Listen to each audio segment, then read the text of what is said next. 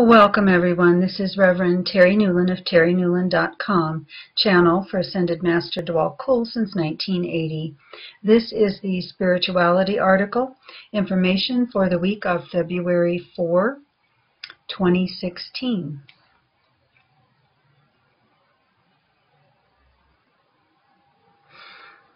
Dwal Kul here, Tashi delay.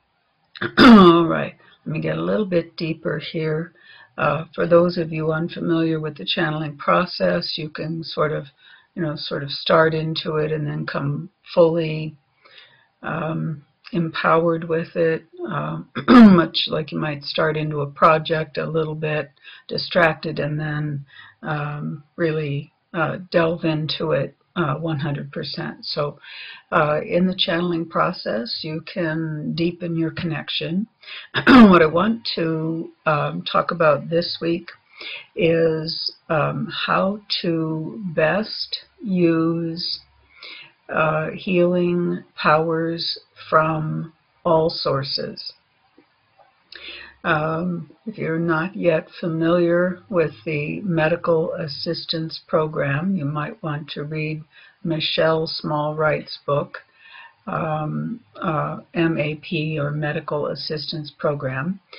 You can also, intuitively work with asking the consciousness that's already present in the body for healing.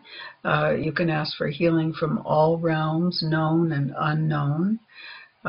You can certainly do a number of things, including requesting angelic healing, etc. Mostly what I want to remind you of is that you are 100% programmable consciousness, and everything has intelligence.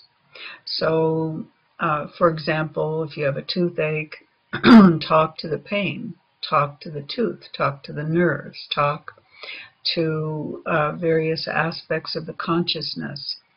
You might be guided to put some numbing gel on it, or ice it, or go on your way to the dentist. Any number of things, but pay attention to your own intuition and invoke healing from everywhere. All right, dear ones, as always, thank you and my love to you.